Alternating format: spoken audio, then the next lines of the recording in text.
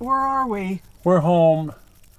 We are? Oh, We're home. oh my gosh, we are. I know it seems very unfamiliar. We knew 2019 was going to be the traveling summer. Yes. Starting with the big boy, and as it happens, ending with the big boy. Well, not quite, because we still have the ghost train of Old Ely, and we're leaving again in about 48 hours to go do that. Yes, right. But as we speak right now, Ed is running, Ed and the crew are running the big boy up and down Cajon Pass 3 times. Isn't that neat? Isn't that so cool in California? And on their way there, they came through here, and so of course we chased. We had to through chase them. Wyoming and down through central Utah. Right, we're very chased. And then we abandoned the chase to come home for a couple of days. Yes, before the ghost train. Before the ghost train. So check this out. This is us chasing the big boy one last time in 2019. Well, the train arrived in Evanston around 1 in the afternoon, something like that. Right. It had been so cold the night before, everything was frozen solid, but by this time things had thawed out, but it was still cold enough that this locomotive was giving off really neat looking steam. Yes. We've been away from the locomotive for a little while, and every time we see this thing, it just blows me away how beautiful it is, how well restored it is, and how just flat big it is. Ed and the guys just did a bang-up job on this thing. I'm always glad that we had the opportunity to visit this while it was under restoration. It's neat to see. Yeah, we got up to Cheyenne a couple of different times just to get the chef's tour of the proverbial kitchen and watch them working on this thing. There's just nothing simple about working on something this big. Yeah, just watching them install the pop valves. They used a wrench, if you can call it a wrench. I mean, it looked just like an end wrench, except it was the size of a human being hanging from the crane, the overhead crane.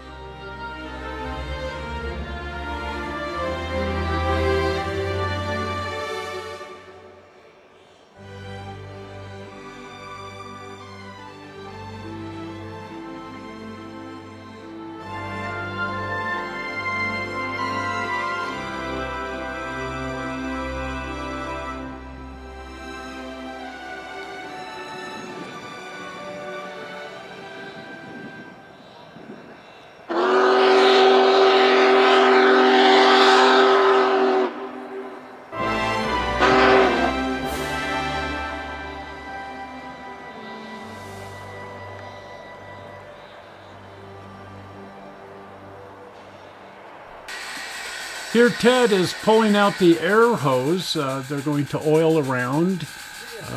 The air hose runs the grease gun. A lot of the fittings on this are manually lubricated, and they have to stop several times throughout the day just to oil all the way around the locomotive. It's an endless job. On this particular day, Ted here was firing the locomotive. He was also the engineer on the 844. Last time we came through when they were double heading, Ed was running the big boy, Ted was engineering 844. Today he's firing, and as it happens at this exact moment, he's oiling around. Oh my goodness. Everybody has to do everything. It's just a Herculean job. Sort of recalls a time in American history when, well, you really earned your paycheck. Boy, I would guess so. Stout people back then, I'll tell you what. We need to keep in mind that we're inside the active yard, not far from the active main line here of the Union Pacific. Normally, you'd get kicked out of here and arrested if you made a fuss about it. But when the big boy comes around, they'll let you get close, and it gives you a chance to actually come inside the yard and see what's going on. But you have to be constantly aware. You are in the yard. You are near the active tracks. A train could come on any track at any time. Double lock, tickle lock, what in the world? Yeah, what?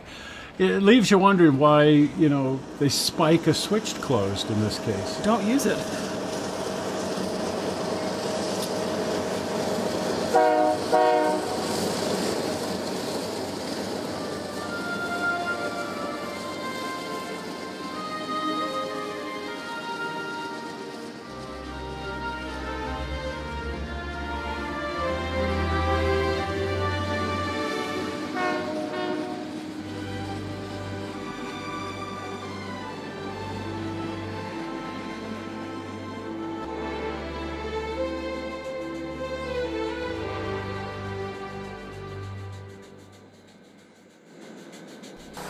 Now, periodically, they also have to add water to the 3 tenders. Here, Ed is doing just that. They're pumping the water out of a fire hydrant up to the Art Lockman car, which has the water purification system inside it. And from there, the water runs to the 2nd auxiliary tender, flows through the air gap here, and fills this gigantic water tank. Wow. Of course, there used to be water tanks all along the route, and they could pick up water that way.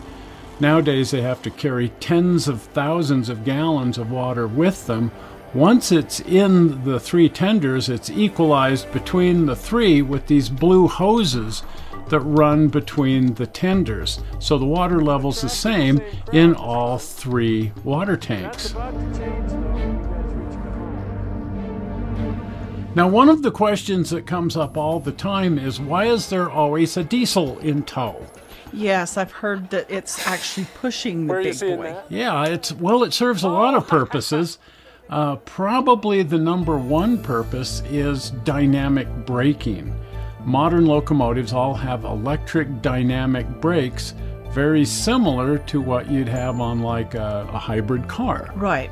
And the railroad demands that every moving train have these dynamic brakes that you can see right here. But the locomotive does add power when needed. If they need to add a little throttle, they can do that. All of the functions of the diesel locomotive can be controlled right here inside the cab of the steam engine. Nice. Isn't that cool? That's the way really that neat. Works? Yeah. But they always travel with a diesel for various reasons. Sometimes it's also used just to generate electricity for the passenger cars to run the air conditioning and so on. Today they have a hotel power generator on the train, so they don't need that. Now they also have to add oil to the first tender to run the fire and the locomotive. They just use old used motor oil. Right, that's a good use for it. Absolutely. And what's really neat is this rig here. One of the guys that's sort of a follower of the program, his name is Dean, but they call him Wayne. I noticed that Wayne is on his tank, so maybe that's just CB talk. Yeah, maybe. I don't know. But look how he's painted his Kenworth. I love it. And he goes everywhere the train goes. And it's his rig. It's his deal. He doesn't work for the railroad. This is just really neat what you're doing. It is. It's been fun. Yeah, 10 years. And it's a grand idea. yeah. So you always move with the train? I even helped. I came out and helped put the pistons in the train and stuff. And yeah, they don't let me sit around. They No. want me to work all the time. Well, we got a lot to get done, so I can understand that. Yeah. And I don't mind it. No, of course No, not. I like working. You know, I never grow tired of just seeing how big this is in comparison with myself. It's just huge. It's gigantic. It is the world's largest operating steam engine, steam locomotive, and one of the largest ever built.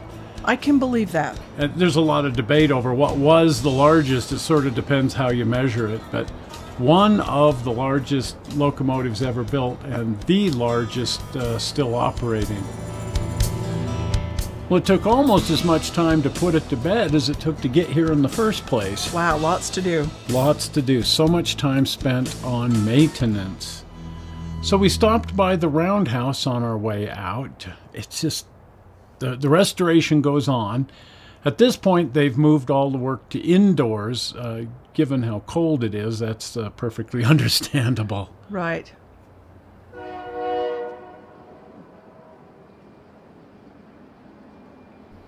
Well, they're going to be back here before first light because they plan on leaving town around 8 a.m.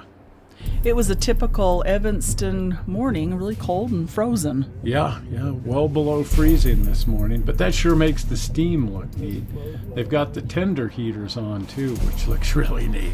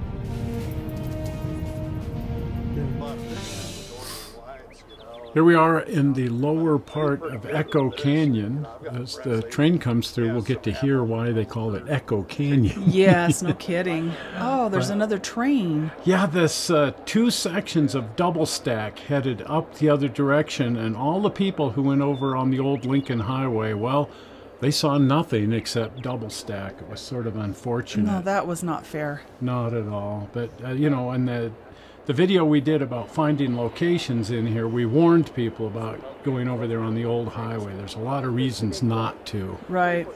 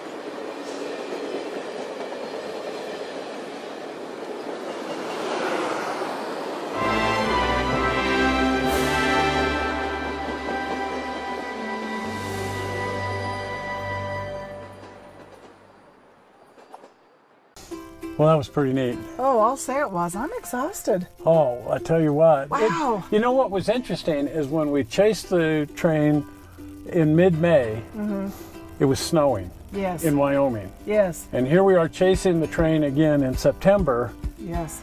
and it's snowing. The summers in Wyoming are, don't blink, Right. or you'll miss the whole season. That's true. Try to grow a tomato in Evanston. Yeah, A no doubled kidding. area. Grow it in your indoors, or otherwise, Yeah. Anyway, we digress. But that was really cool. Yeah. And now off to the ghost train. Yes. But we cut this trip off a little tiny bit early. And we're going to show you the rest of it on Tuesday because we found something to find. So we have a look what we found while we were screwing around with the big boy, Oh, yes. which is tightly associated with the big boy because it's something that involves the big boy, and that's Tuesday's show. So the rest of this chase is actually Tuesday because we found something neat. We did. Make sense? Makes sense. No. So look forward to that on Yes. Tuesday. Well, if you haven't been over to the channel, pop over to the channel, and if you're not a subscriber, you know the bit. Are we ready for it? Zoink! The blue button. Yes. Right there. Well, we're not sure how you found this movie on the internet, and we hope you didn't find it boring. And we will see you here on Tuesday with the cool thing that we found. I'll see you then. See you. Bye. Bye-bye.